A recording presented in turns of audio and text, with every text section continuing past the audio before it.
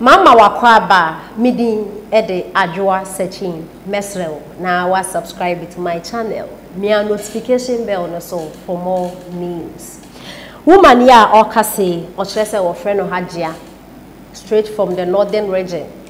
Na mamini some working na ne say Ghana for say anima. Eye Vice President Dr. Bawumia Yankopon we yi ne dia ma o man Ghana. Nti ye mbom modern say be so ni mu yie. Na ochrese oye Vice President Dr. Bawumia oya chede kesi a Yankopon ede eche Ghana na NPP4 nti abra His Excellency Nana Danko Kufuado Vice President say onbeye ne chitaifo anaso onbeboa no Yankopon no hye ne ma hye ne ye no yi no nti Ghana for yet to Vice President Dr. Bawumia etotwena asema ato ye woman every northern region ochrese northness no omo esi omo adwimpi seni wampenda da John Dramani Mahama oba asema ato no obeto aba no de ama Vice President Dr. Bawumia if only NPP4 choose no as flag bearer there yenti nsema woman e de etidwa. Oh madam, oh yeah, next president, oh like it or not. Mr. Madam, Mr. Mena me yamu shishimi o. Now like the economic journey say he will say he will not do it. Now me James Obeka say no. Now me James Obeka say no. Now me James Obeka say no. Hey. Hey. Wow. I thought he would deny this thing, but the man said he saw something in Bawumia. That is his best, the biggest intervention Anado brought to Ghana is Bawumia Menkan Wahada. Me see the biggest gift he left for us here, Bawumia. Me na me come because free education or the abano. Say ye no be or bet to us a begu. Share. Aja. Oh. Monsieur ye bibia.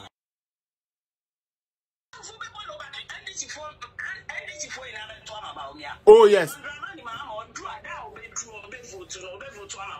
Allah. That's it. Allah pa no. 10. Funny form. Woyo. Allah. Oh, kono bimra. Ajia kono bimra. Na me de me na de me say all obi anya botre na obi abenya chance akasa. Ene obi abekasa bi. Mo obi anya yi. Obi abekasa bi ne. Mamu nsuro kura ne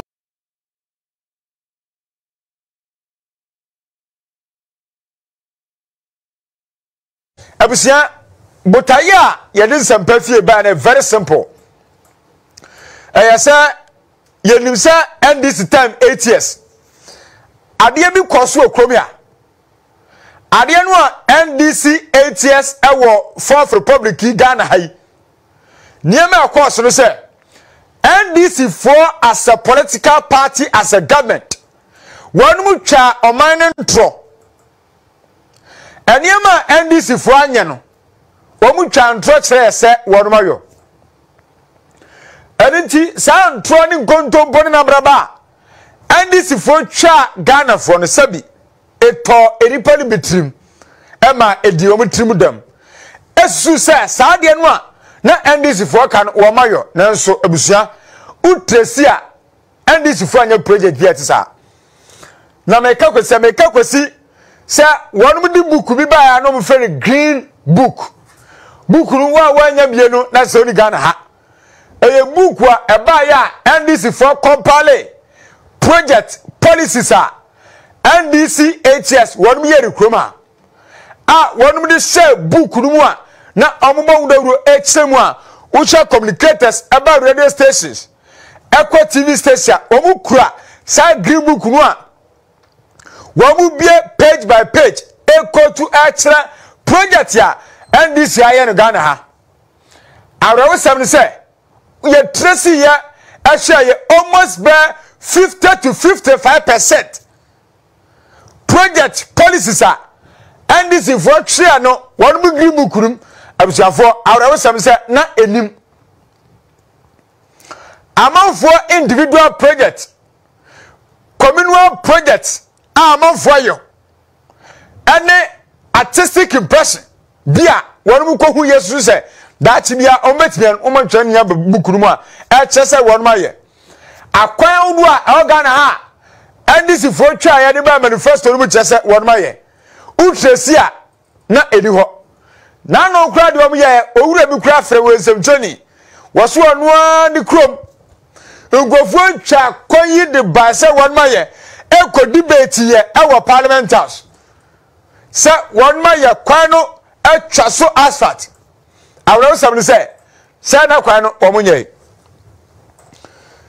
ade ba ko a ndc for the tricky Ghana for no se omo a wo de contract no mo de asobo fom mo che contract ABC ade kwa che na nanu gromofo pe wo ma wie mo ma kwa che ni green book ru mi se ekwan ye free kwanungu low cost ana kwanungu zongo ekwa sante a chempraso no wonu maye no de be se green book ru atwa ekwan bi kwajana bia chakwa ni pizza no de be to a kire se 9 kilometers of so yaye uba tresi akọ green book na wom uba tresi akọ eho no santa no mso mana na ni ho etu kaya abra vice president first class vice president one of the finest vice president that Ghana enya our fourth republic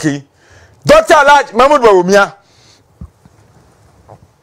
wayasa what take biaba extra monumental projects abayayo Sagana for kaya NDC for communicators any minority eba challenge say wa munche ya baby a Dr. Alhaji Mahmoud Bawumia say project adu awaya no wa munche wo mun tracy enkohwe say sa project ne ahwa ana yentia na NDC for busa vice president nyan say wa mutam no omudi bone project ya wa mu anya no wa mu de be say green book nim so o mayo entina omu su say project ya na vice president say MPP ban aye as much as untimi kan wa Ghana ha no na omu su say eya san tro ni bia NDC fro twa ya de ba green book no enu bia na vice president eye nanso nyagopon chade tracking any GPS addresser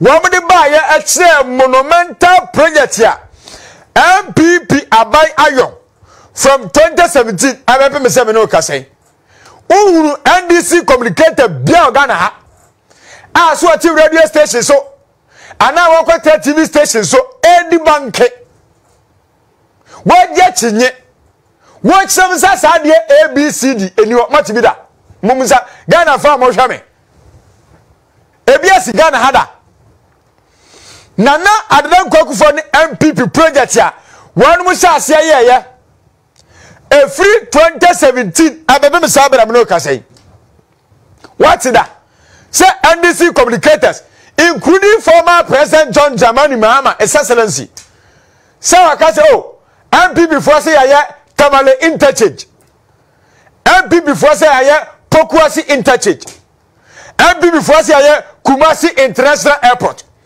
MPP for say aya obuase anyan kwanta kwan MPP for say omo the drones aba MPP for say omo the free senior school aba MPP for say omo si 160 factories and still can't Ghana ha what is that say communicators abedi bank say omo boa what be that ensi esa say NDC communicators any pundits any minority ni eku a ye fe NDC anyone meaning Ghanaian for name say ampa adwuma no a MPP for bodawo ya free